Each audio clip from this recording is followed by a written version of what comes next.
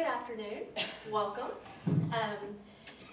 Thank you for coming to our panel discussion on Native American health today. We will be exploring the different perspectives and experiences of our panelists in regards to the 5 themes of the Native Voices, Native Peoples, Concepts of Health and Illness exhibit, which is currently on display during regular library hours until June 7th on the first floor of the library. The themes are individuality, community, nature, tradition, and healing. The U.S. National Library of Medicine developed and produced Native Voices, Native Peoples' Concepts of Health and Illness, and the American Library Association Public Programs Office in partnership with National Libraries of Medicine towards the exhibition to American libraries. Texas A&M University-Commerce Libraries is very excited to host an exhibit with such an important message.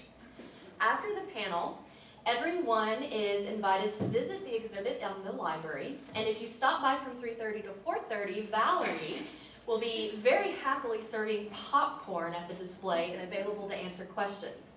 So, if I haven't introduced myself, I'm Sarah Northam, and I work in the library, and I am very excited to introduce our panelists today.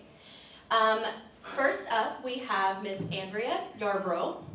She is also known as Yanush Toby Ahoyo, and she is a graduate with a BS in Special Education of Texas A&M University-Commerce, and she is currently a middle school special education teacher at Anna Middle School. She is from Atoka, Oklahoma, and is a member of the Choctaw Nation of Oklahoma. She is also a member of the Mississippi Choctaw Nation and the Coshati tribe. Did I just completely butcher that, didn't I? Not members, but I am. You am. Thank you. I am. You are? We're getting special with it today. Okay, so I apologize.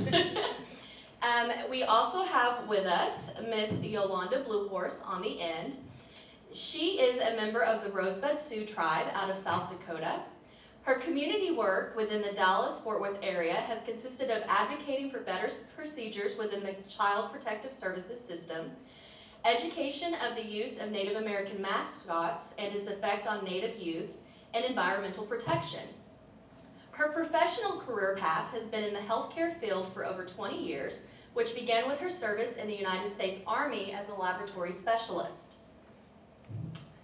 Next to me, we have Miss Bonnie Smithers, and she is currently working in our nursing department. She has over 30 years combined nursing and teaching experience. Her educational journey began with becoming a licensed vocational nurse and has progressed through the Master of Science in Nursing. Her clinical expertise is in critical care nursing. She served 12 years in the United States Navy Corps and assisted in providing nursing care during the Gulf War at a 900-bed Fleet Tent Hospital in Bahrain. During the course of her nursing career, Ms. Smithers is providing nursing care in intensive care, rehabilitation, urology, labor and delivery, a pediatric clinic, an immunization clinic, and many other areas. She has worked as an advanced practice registered nurse in busy neurology clinics in North Texas, Southern Oklahoma, and Maryland. And prior to coming to A&M Commerce, she provided nursing and clinical instruction to students at Del Mar College in Corpus Christi and at the College of Southern Maryland in La Plata. For the last 5 years, she has been teaching in the Bachelor's of Science in Nursing program here in Commerce, and we're very happy to have her. And then finally, we have Miss Tameka Minter. Tameka is a licensed professional counselor and multicultural specialist in the University Counseling Center. She holds an MED in counseling from the University of North Texas, an MA in counseling, supervision, and education at Texas A&M University-Commerce. No, wait, at Texas Women's University. I'm getting a little nervous, I think. It's okay. Sorry. And she is currently pursuing her doctorate in counseling, supervision, and education at Texas A&M Commerce. She has clinical experience in working with all age groups, experiencing trauma, suffering with co-occurring disorders or addiction in any form within inner city and rural psychiatric hospitals and school settings. She has worked as a certified school counselor, adjunct instructor, faculty member, and a licensed professional counselor for Richland College and Northlake College within the Dallas County Community College District in years past. Tameka's clinical specializations include multicultural counseling, depression and anxiety disorders, addictions, and self-injurious behavior. So like I said, we've got some pretty stellar panelists today, and I'm very happy to welcome all of you. So if you don't mind, I'll get started with our questions. Okay. So our questions today are going to explore the core themes of the Native Voices, Native Peoples Concepts of Health and Illness traveling exhibit that's currently on display. So the first question we're going to look at is the individual, all right? How do Native American concepts of identity and inheritance impact understandings of health and wellness? And anybody can grab the mic and roll. Or I can sing, which would be really bad. So I advise talking.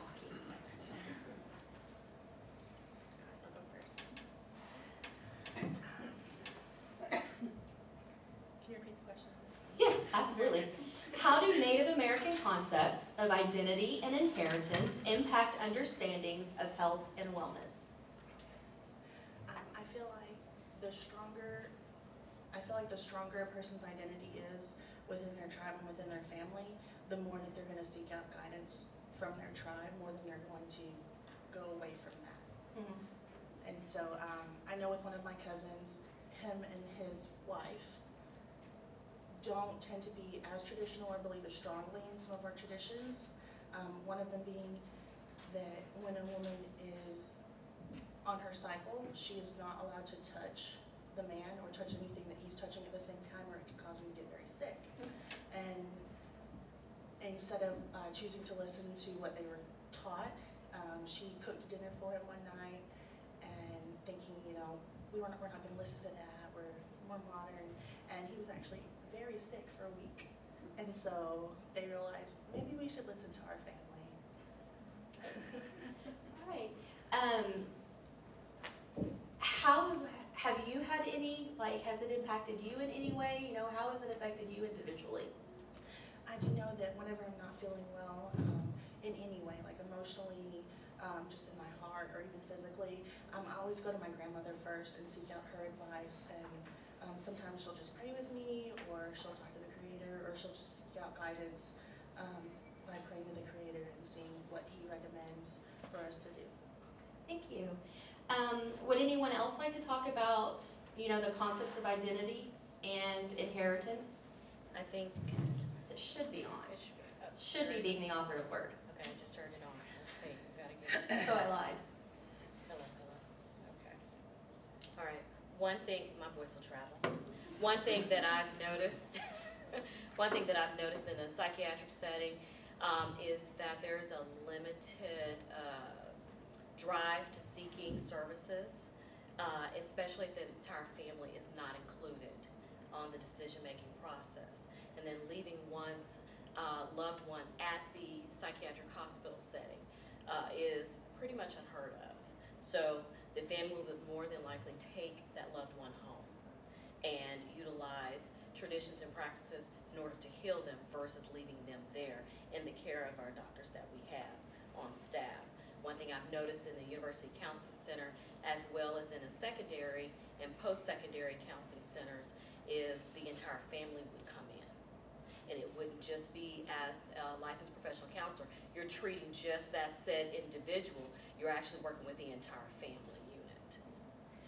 So do you think that it's because they identify the family unit as like the whole as opposed to an individual? Absolutely, and I think it's also about trust. A lot of it has to be about trust. And I've seen that in various other cultures as well, to include my own. Okay. Anyone else? Yes, ma'am. I can add to what she's saying on the close-knit of the family. I remember my first year at the university, I took a psychology course, and one of the first questions she asked us, the instructor, was how many people were in our family.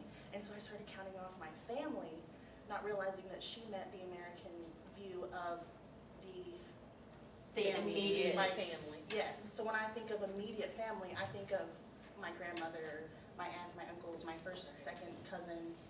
To me, my extended family is like my great aunt and her children.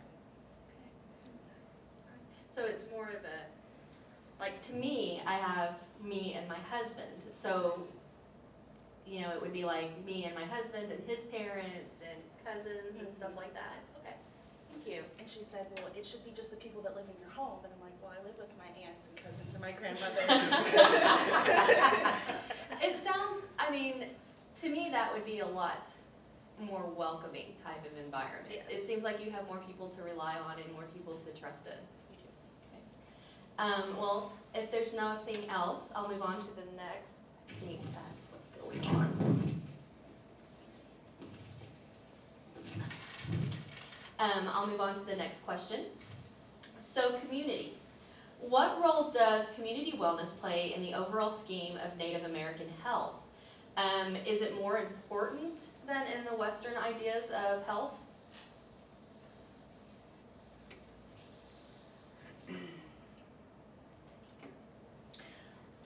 I think for Native people, it's the way we are raised, culturally speaking. You know, probably for any culture, but more importantly with us, we have a lot of family. It's very important, like she was saying, a lot of family there, which is one reason why a lot of our people go off to college and they never finish. They end up coming back, they end up going home. Community wellness, unfortunately, is not always at its best on some of the reservations. As you know, with my people, we have really been knocked down over the last 100 years, since the beginning of the before that, but around the 1900s, there was only about 250,000 Native Americans left on this continent.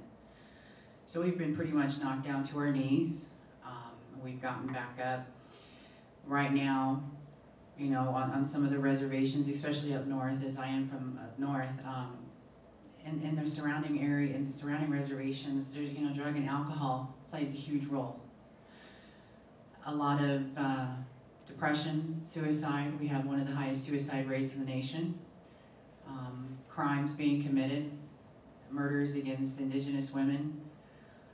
This is all taking place right now, and this is real. So our reservations are pretty much like a third world country here in the United States. Community wellness is, now that we are more educated, my people are learning how to live out here in this world versus the world that our ancestors, that, you know, our grandparents came from. And it's difficult because you have the Christian way of thinking, you have our way of thinking. They're two totally different worlds. So community wellness for us starts with the family. But if there's already things going on with the family, you know, it's heartbreaking. It's heartbreaking to see some of our youth on the reservations being exposed to some of the things that they are. But I think that the more my generation that are becoming more educated and understanding how alcoholism works, how drugs are affecting people, it's beginning, we're beginning to see a change in the tide of what's going on. And while it's going to take another couple of generations to overcome this, and for those tribes who have the stronghold on their culture and traditions, that's honestly, I think, what's going to save us, is hanging on to that. So as far as community wellness right now, honestly, it's not, it's bad. It's bad. But I think we finally found a voice. We're coming out here and we're talking about it, where most of the time a lot of our people are very quiet, reserved people. So it's a good thing that's happening. So it will come soon, hopefully. I wanted to follow up really quick. One of the things that you mentioned was going and getting education, and how do you think that could take an active role in kind of assisting your community and, you know, promoting ideas of wellness and such. I mean, I know, and this is probably a bad comparison, but you know, they're always talking about in small towns, you know, children leave and then they never want to come back. You know, so is it kind of similar, or do you think that people are actively taking an interest in trying to assist their communities? I think the idea of, you know, leaving the reservation, one, it's a huge thing to leave, Right. especially if you've grown up there. And a lot of people don't really want to go back because of the, you know, the experience, especially the generations before my time. You know, my parents, you know, what would be my grandparents' generation, the boarding schools, the bad memories of what they had to go through and what they've seen. A lot of them don't want to go back, and I don't blame them. You know, those boarding schools were really bad. But I think some of them do want to come back, and if it was a lot of our people coming back in droves with education, then it would probably work. But unfortunately right now, just a drop here or a speckle there of somebody coming back who's been out in this world. Because you have to understand, a lot of these, like even the tribal governments, each reservation or territory has a tribal council. You know, it's set up in a democratic way, but they don't have the experience of out here and knowing what the resources are, or how to even form a nonprofit, or that, you know, you can go out and ask for donations. I mean, just the simple things that we're used to out here, to take all of that knowledge and to take it back in there, we're just now learning how to do. So yes, it is, you know, it's important to go back, you know, and help, but we're still getting on our feet. We're still getting on our feet, and I think, you know, us being the smallest ethnic group in the United States, you know, we don't get hardly included in anything, if you really think about it. We have, the statistics about my people are just now coming out, and especially, you know, us having more of a voice with what took place in Standing Rock.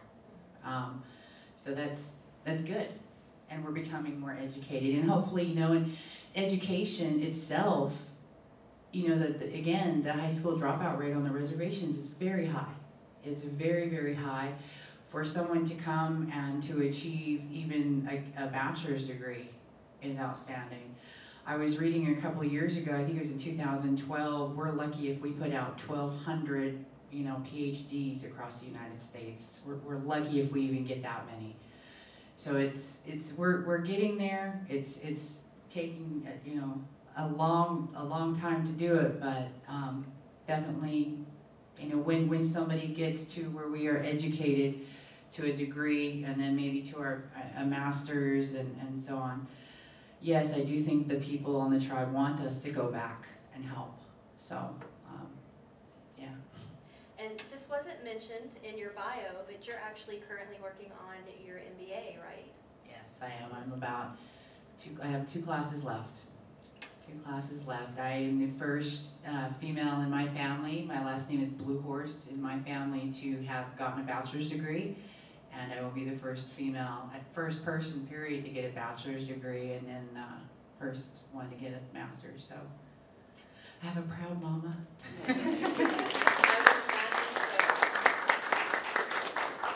so. Would anyone else like to talk about the role community wellness plays in Native American identity and health?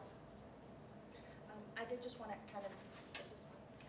I don't know. I don't think it's perfect. We're currently experiencing technical difficulties, but we'll do our best. I just wanted to add more to what she was saying. It is extremely hard to make the decision to leave your tribe, because when you go, it's like you're by yourself. You don't have that support system. Right. I get it.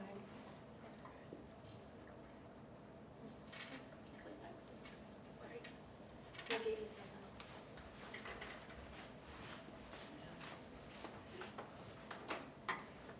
help. It's hard for us to leave our families, because you got to imagine, even when I go to work and somewhere in the Dallas area, I'm like the only Native person there.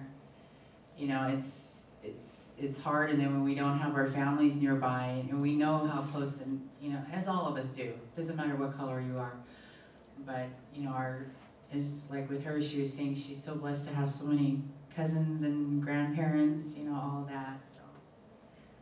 And I want to say I'm extremely thankful that you're here today. No, no. Please. We'll just keep moving, okay?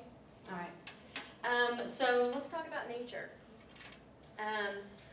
Are Native American concepts of wellness more connected to the natural world than Western counterparts? And you know, why not? You know, what impact do you think that has?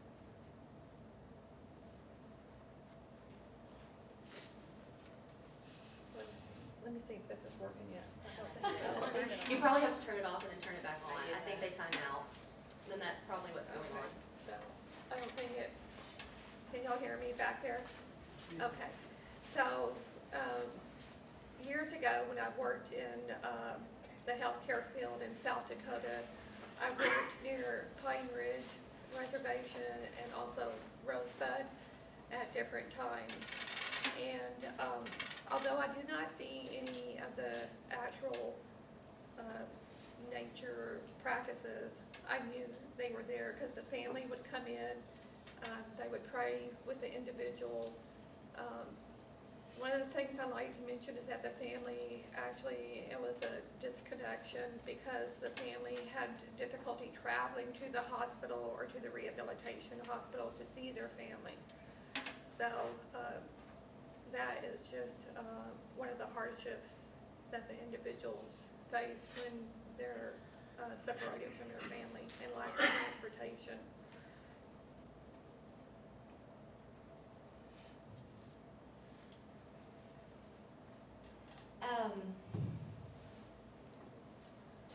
Are there other ways that nature has an impact on, you know, traditional ideas of wellness in the Native American community?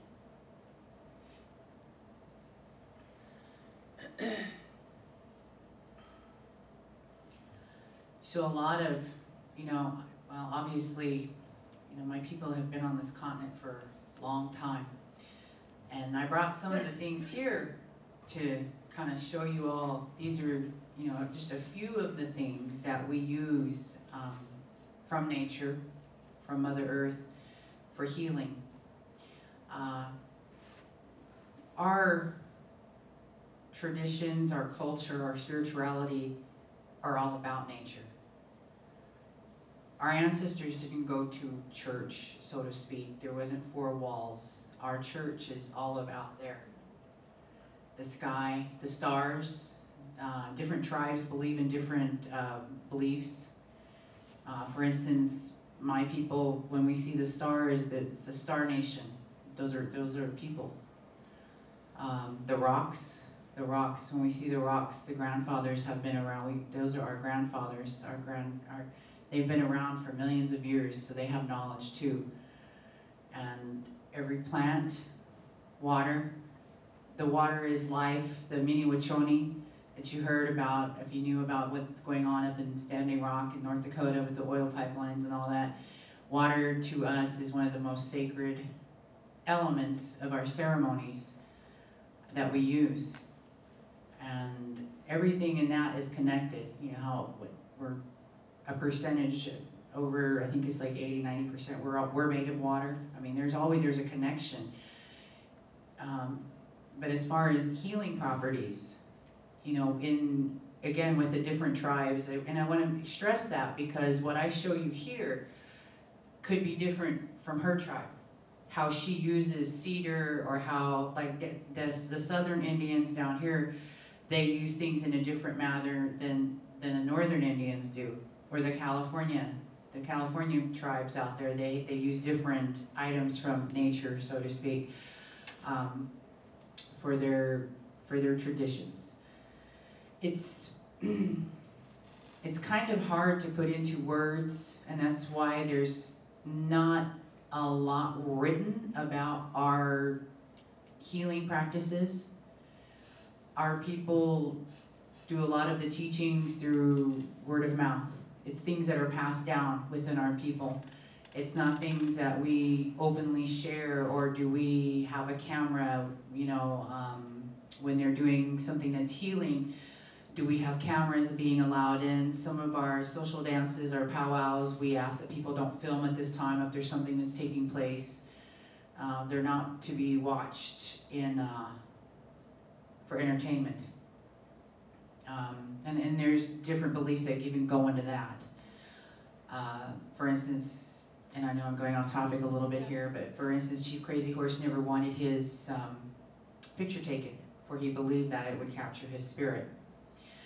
But as far as healing and how it affects Native people, as far as, you know, with Western health, we have to depend on Western medicine because of the high level of diabetes that we have.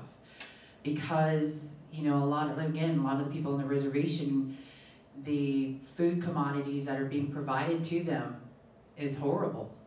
And a lot of my people are overweight.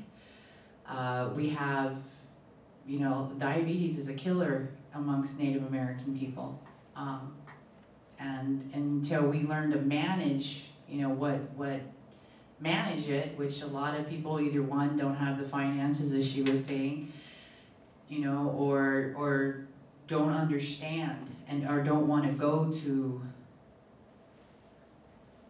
a Western doctor. You know, they want to stick more with the traditional ways. Unfortunately, keep continually eating the high level, have foods that have high level sugars in them isn't going to help. So to some extent, we have to be more understanding, because this is what's killing us too. So, but for the most part, a lot of it is dependent upon traditional healing and the belief it can, if you, on one hand, being in the healthcare field for so long, I can see, you know, why we have to have Western medicine. I see that, the medicines, the x-rays, the machines, and all this. But truly, a true holy man, medicine man, believes in this no matter what. And that they have the power to cure, and they have. They have cured cancer, they have cured, and it's not only here in the United States or on what we call Turtle Island. This is what we call the United States Turtle Island. Not only here on Turtle Island, but in other countries too. That their beliefs has carried their healing. And so, kind of depends on how much you believe and have faith. And it's what it comes down to, is faith. Yolanda, thank you. And this actually does tie into the next two themes of tradition and healing. And I know I asked you about the items earlier, and I didn't think to ask if you wanted to speak about them a little bit, or if you just wanted to show them. I asked if, you know, a couple of other questions. Can you describe the items that you have, or is that something, you know, you would want to do, that you brought with you? Would you like to? I'd love to hear about them.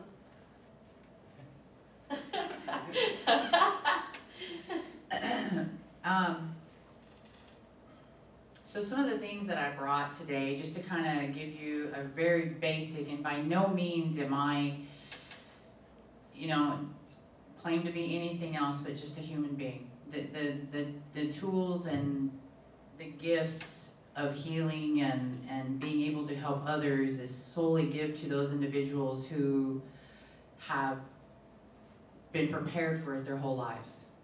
Our medicine men, this is something that it is for them. But what I brought today is something that is commonly used in a Native American household. And a lot of it has to do with, like she was saying, you know, if you're feeling down and out, you know, for lack of better words, and like I said, sometimes this stuff is hard to explain and to put it into words, into English, because it's something we feel, that we know. Just like, you know, the environmental work that I do, we know in here that we have to protect this earth. So talking about this, if I stumble, please forgive me, but what I brought here today, or some of the things, like this is sweetgrass right here, and again, and I don't know, her tribe might be different. Again, like I said, all of our tribes are completely different. Not everybody has a pipe. Not every tribe uses a pipe. Not every tribe is the woman allowed to touch eagle feathers. The Cheyenne people are not allowed. The females there, from what I've been told, they're not allowed to have eagle feathers. But this is a fan, and I think most of the tribes have fans. Depends on what they are made of. This one's made of eagle feathers. But this is used, it can be used in various ways. But a lot of times, like if you're needing to, what they call smoke somebody off, let's use this for an example. What we do is we'll burn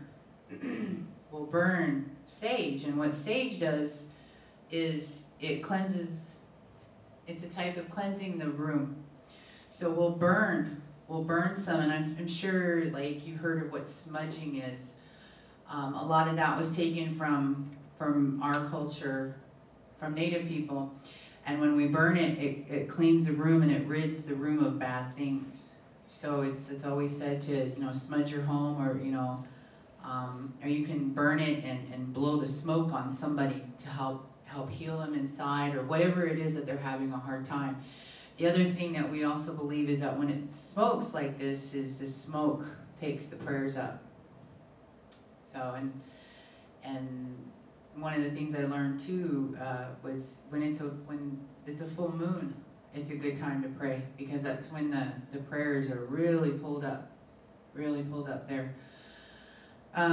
So what one of the things too that's really hard, when you have your relatives that are in a non-native hospital, like let's say if my mom was, or somebody I loved was in Baylor Hospital in Dallas, for me to come in there and for me to light this up so I could blow smoke over my mom, first thing would say, what are you doing? You can't have a light, you can't have that smoke in here, fire alarms, and what is totally lost there is like, this is my belief, this is my religion.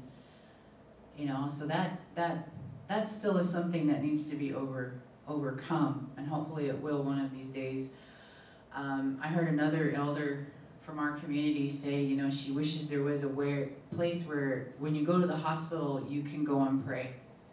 And I'm not talking about that little bitty room that they give people to pray in. When we pray, we go outside. But there's not that, or there's not a place where we can, how we say, offer tobacco up. Because people look at you, what are you doing? But because it's not something you see every day. The couple other things like cedar, different tribes again burn cedar. And again, it's kind of like I was talking to my friend earlier today, for the Chumash people out in California, the spirits like that smell. So when you want the spirits to come in and help heal, you'll burn that, and to help them come and hear your prayers. With the Lakota people, we have what's called a Uibi ceremony, where we have ceremonies that call in spirits and call in people, call in the other side to come in and help whoever it is we're all praying for. And you see some amazing things. It's, out living in this world where we see things, we have to see it, we have to read it, we have to be able to, but in a native way, that there's another dimension. There's a whole nother side. There are people out here that are walking amongst us. There are things, like during a ceremony, the gourd shakers were flying through the air. There's things that happen, and they're real. And for the non-believer, when you see them, then they believe. They know that there's something else. And those are the things that we believe that heal. So when we burn these things, they're from Mother Earth. They're the flesh of Mother Earth. They're the hairs of Mother Earth. This is sweetgrass. Sweetgrass is also used in the same way. It kind of brings in the good and it sweeps out the bad. But this is the hair, what we call the hair of Mother Earth. That's why we braid sweetgrass. So there's just a few of the items I brought in. This right here is something that the Aztec and the Mayan Indians in South America, the indigenous people down there, they use. It's called copal. It's kind of the same thing as sage to smudge. So it's different, but we use these things. These are what our ancestors have used for millions of years. And unfortunately, it wasn't until the Europeans came that we became exposed to more diseases, things that we didn't understand, that now we have to go to a Western doctor to become healed because it's their sickness, so we have to use their ways to get healed. But ultimately, can you heal yourself? Can a medicine man come in and heal you? Yes, he can.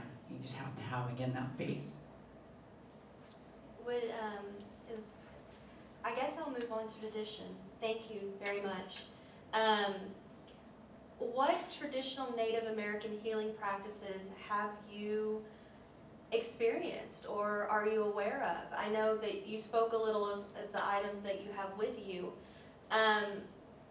You know, it sounds to me like what could Native American healing practices bring to the Western medical community? It sounds very much like it would benefit Native Americans who are currently in Western hospitals, you know, to be able to have access to some of the traditional practices. You know, what kind of impact would that have? Everybody's looking at you. Anybody feel free to answer the question. Otherwise, we're just going to stare at you. Well, I was going to say, in teaching nursing students, we try to bring an awareness of various cultures. So in bringing an awareness of various cultures, part of the assessment or questioning process when a nurse admits a patient is to ask, are there any certain cultural preferences or anybody that we should contact outside the hospital? And then from places I've worked at in the last 10 years, there is more and more of an awareness and an ability to be flexible and to make arrangements for different things like you mentioned. In some of our simulations that we do with the students, we talk about end of life, because they may or may not see a person die within the time that they're in nursing school. Hard to believe, but it just happens that way. So we try to expose them in simulation and talk to them about different cultures, not only about Native Americans, but other cultures, about how they view death and how they handle their, you know, and respect that person when they die and their spirit. Thank you. Actually, I'd kind of like to do a follow-up to both you and Tameka from the counseling field perspective and from the nursing field perspective. And not just, you know, traditional Native American practices, but there's all kinds of communities that have their own traditions when dealing with health and wellness. What impact do you think personally, you know, or have you observed, has that had on those communities when they're allowed to incorporate that in kind of like their health or wellness journey?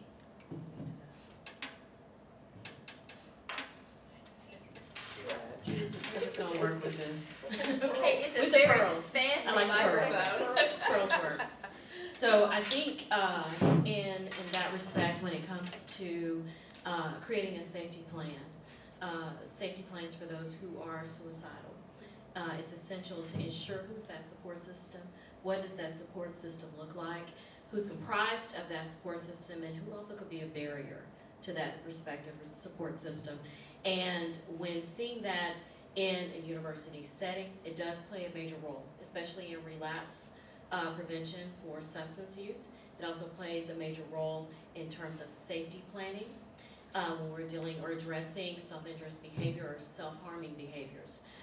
In the psychiatric setting, it plays a crucial role as to whom is that person going to go home to, whom are they going home with, and what does that look like once they return home, and whether or not they are able to maintain some form of safety. Because oftentimes when we're doing treatment planning, or even let's say treatment planning in a university setting, we look at all the different factors that can contribute to aiding that person with their initial goals. You know, what are your long-term goals? What are your short-term goals? How do you plan to achieve those goals? And we go over that with them. But we also ask, do you have a support person during that intake session as to whom you identify as your support? How can they help you? How can they be a barrier to you in this process of counseling? We also see that in psychiatric setting, when we've gone from the biopsychosocial assessment upon intake, and then when we're doing their discharge planning before they are released. Who is your person of contact? And then we do a family session. And if that said individual on the other end says, no, they can't come home with me, and or they will not abide by the practices or customs or traditions of my household, then we have to continue to try and identify external sources to help them, whether it be for placement, for transportation, you name it. And then also identifying what are some of those barriers and how can we help them even further. You guys can share that one. I've got another one. Would anyone else like to kind of follow up on tradition? I feel like sometimes when you talk about tradition, health, wellness, and then Western ideals of health and wellness, a lot of times people feel like they're two different things. Right. But they very much so can be used in unison. We have a medicine wheel because everything is always a circle. Your life is a circle from beginning to end. Everything is always a circle. There's always a whole being. And part of that circle is that you have your whole being that needs to be taken care of. You have your mind, you have your soul, you have your heart, you have your physical body. And sometimes in Western medicine, everything is so focused on like one thing or two things, but when we focus on our traditions for wellness, it's very holistic. You have to focus on every part. So when you're ill, you know, you're not just ailing physically, you're not just ailing emotionally because you lost someone, or mentally because maybe you're depressed, or any of those things. You're ailing, if you're ailing in one area, you're really ailing in all of them. And so you can combine some of our traditions with the Western medicine to have a more holistic approach. And To kind of encompass everything. yes, so you're healing all of those areas. Well, we've actually, would you like to say something? No, I think you said it really well. All that I ask is, you know, just is something. Is when you see Native people out there, be understanding of what we've been through. Be understanding of us. We're surviving, because what was done to us was genocide, and we're surviving right now, and we're trying and we're struggling and we're trying to hang on to our ways. And I ask that people learn about it, educate about it, which is I'm glad that you guys had this forum. It gives us a chance to talk about, you know, a little about what our culture is, who we are, what we can do with our healing, what we can't do, like we were talking inside of a hospital. It gives us an opportunity. We don't get it very much. You know, our people do not get a platform to speak on it that often. But when we do, we're very grateful for it. So I ask that each one of you take a moment and look at the things that have affected us, and look at what we've been through, and try to understand that we're trying. And, you know, because a lot of times, especially, you know, with what's in the news, with what Hollywood has portrayed, with what the mascots, you know, we're not characters, we're human beings, and we have a tradition, and we have a culture, and we're here, and we're the first ones that are here, and we believe strongly in what Mother Earth has given us as far as, you know, coming from a healing perspective. And we're doing our best to survive out here, and while to hang on to that too. So I just wanted to kind of give some final thoughts, and also to go back to what I wasn't able to finish earlier. One of the things, a question I always hear from people is, why are Native Americans still struggling today? Why is it such a big deal? It's been 100 years ago, or it was 20 years ago, or 10 years ago. But one of the biggest things is that for Native Americans to heal, it has to come from within and not from the outside. If you think about a person that's been abused, if they've been abused by somebody, they don't want that person's help. They don't want that person to give them something. They're not going to trust them to help them and make them better. They have to do that within themselves. And so Native American communities have to heal within themselves. But part of going back to the community that makes that so hard is the decision for Native Americans to leave their tribe. When you leave your tribe, you really are leaving a very large piece of yourself. You're leaving your family, your community, all of those connections, and you're going into this new world where you don't know anybody, where you're just by yourself. And the goal being to leave and bring everything back, bring your knowledge that you've gained, bring your experience back into the tribe. But it's a double-edged sword. Not only are you leaving that behind, and that's so difficult, but then when you go back, some people don't want to go back because they've seen how much easier it is out here. Once you become more westernized, to kind of forget your traditions and your culture, and to embrace the American way instead of what you've grown up with. And it's hard to want to go back to your tribe, especially if you have children like I do, to want to take them back to your tribe because you don't want them to grow up the way that you did. You don't want them to see the abuse and the suicide and the drug use that you did. You want better for them. You want a better education for them because the education is horrible. So you don't want to bring them back to that, even though you want to better your tribe because they are a part of you.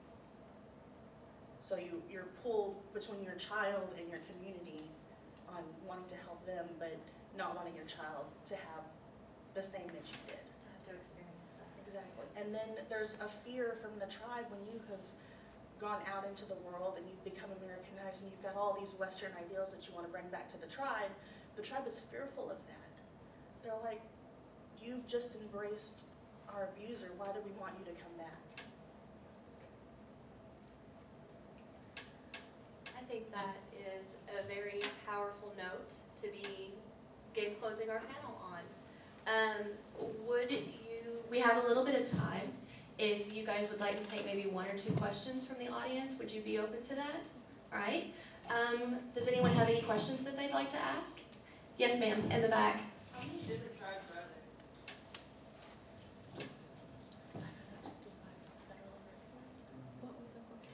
there? If you didn't hear the question, she asked how many different tribes are there? There are around 564 to 66 federally recognized tribes, but not all tribes are federally recognized. There are way more than that. All right, thank you. Yes, ma'am. What was Turtle? You said Turtle? Turtle Island. Turtle Island. Turtle Island. Can you explain that?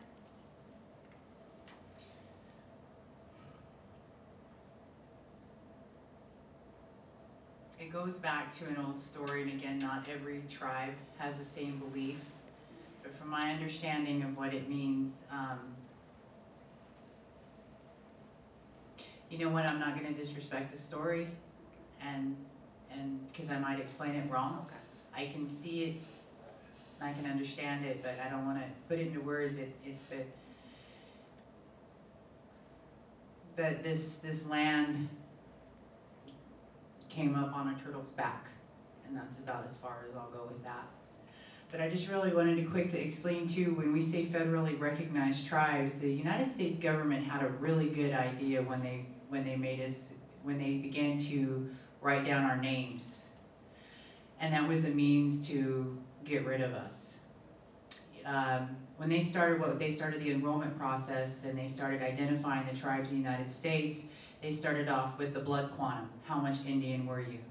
So there was full bloods, you know, and then over the years it comes down to a half, then a quarter, then a 16th, and slowly over time, basically, you know, the treaties, some of the treaties, you go back in history and they say that you quit warring with us, you move on to this reservation and we'll give you commodities, we'll help you, we'll give you a piece of land, we'll give you commodities.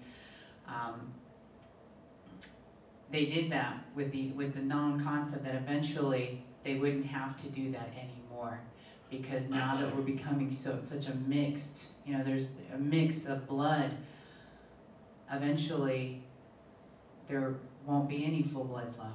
There won't anybody be there, you know, a half, a quarter.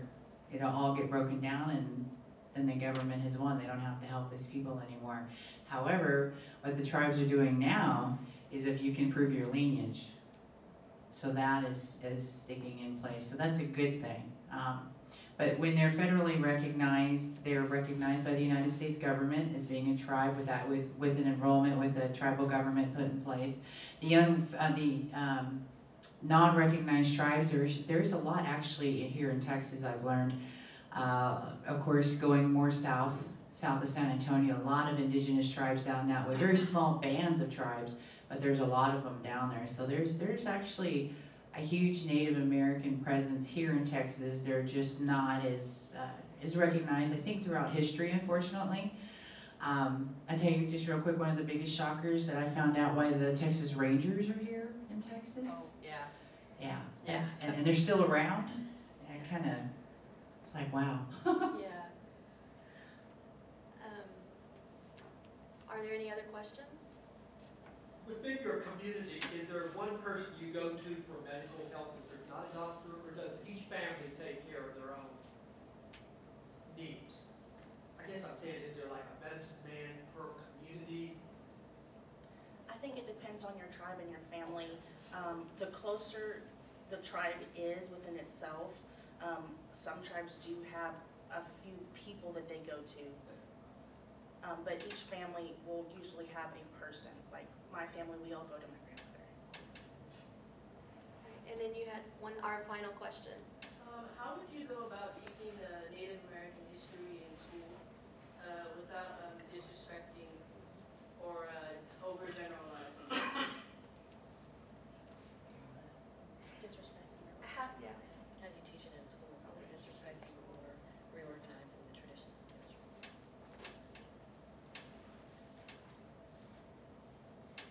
I don't think they teach the true history of what happened to my people in school books at all, to be honest. What happened to my people is horrible. I couldn't imagine being ripped out of what I've known as home. Imagine being in your home and the military comes and rips you out and throws you in a third world country.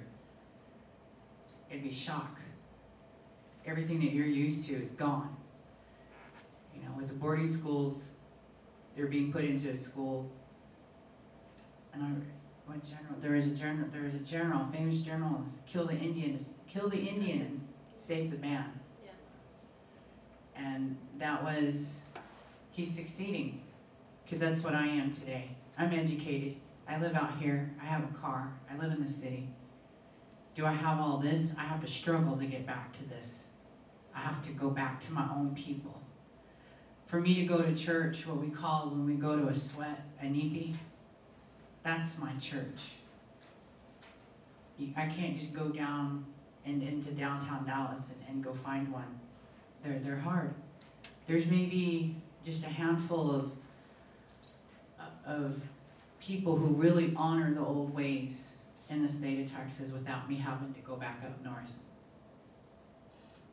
The history books doesn't teach, it doesn't talk about the massacres that they've done, that the government did, the killings, and it should. But the government is ashamed. There's a shame there. There's a get over it ideal. It was long ago. No, it's not, because I'm still living it. My mother's still living it. There's grandparents out there that are still living it. Generational trauma is what it is. We're still struggling. We still struggle with so many things And not just out here, but within the reservations too. So the history books doesn't tell everything, and Hollywood doesn't help. You know, Tonto certainly doesn't help. It's really sad what has happened to my people, but it gives me strength because we're here and we're surviving and we're alive.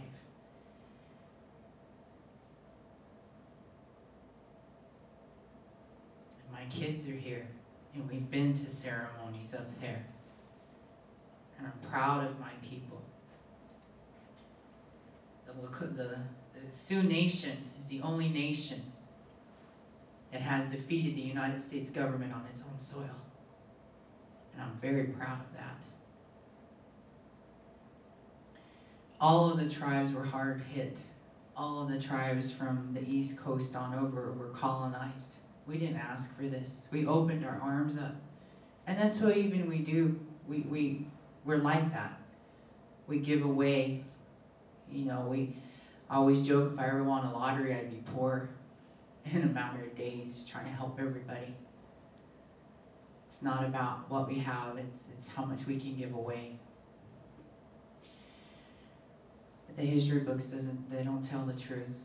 And there's so many things, there's so many different massacres, there's so many people, there's so much of the blood that this government has on its hands from trying to destroy a nation of people who were here happy and minding their own business. So, as it is said,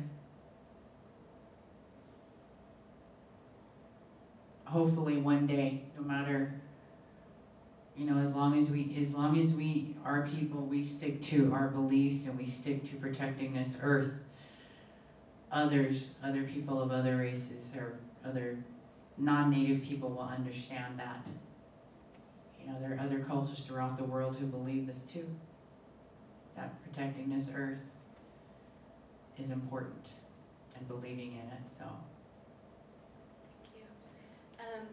We do need to wrap up, but I would like to give each of you just a moment to make, you know, if you had a few brief remarks in closing, I'd appreciate it from all of you. I was just going to answer her question more directly. I feel like to have, so that Native Americans are more included in our history, it would just be easier to have maybe a council of Native Americans that can work with the companies that create the textbooks. It's pretty simple. Yeah. There's several councils that should be created to help with textbooks, especially in history. Well, I definitely agree because growing up in Dallas, and I know that there are several whom we have a connection because we either attended school together. We did not have a rich feeling of any history outside of that which was taught to us. That was it. I knew nothing beyond what my mother shared with me about our family, what she shared with me about our connection to our Native American ancestors. I knew nothing about African American history outside of the three that we were taught. You only knew about Harriet Tubman, Martin Luther King Jr., Rosa Parks, that was it.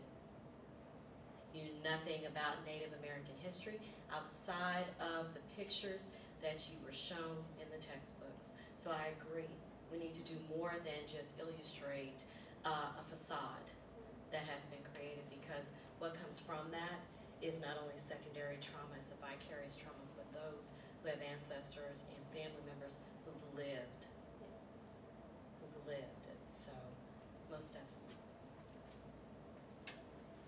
I would just like to say in nursing that we're committed to opening up the lines of communication and teaching the students to be open to other cultures is a challenge, and we try to work with everybody, diverse populations, to help the students understand and accept different cultures. So I appreciate that we had this time, you know, with the panel. It's been very helpful. And In closing, I just want to thank all of our panelists, Yolonda Bluehorse, Andria Yarbrough, Tameka Minter, and Bonnie Smithers, and we really appreciate your time and your perspectives today. The library would also again like to thank the U.S. National Library of Medicine, which developed and produced Native Voices, Native Peoples, Concepts of Health and Illness, and the American Library Association Public Program Office, which in partnership with the National Libraries of Medicine tours the exhibition to America's libraries. After the panel, everyone is invited to visit the exhibit in the library, and we do have a fabulous library. And if you stop by from 3:30 to 4:30, Valerie will be celebrating the opening of the display with popcorn. And we will be hosting another event on Thursday. It's a 5 p.m. showing of Don't Get Sick After June, American Indian Healthcare, with an introduction and Q&A by the director and producer, G.Gee. So I want to thank all of you for spending time with us this afternoon. And again, let's thank our panelists.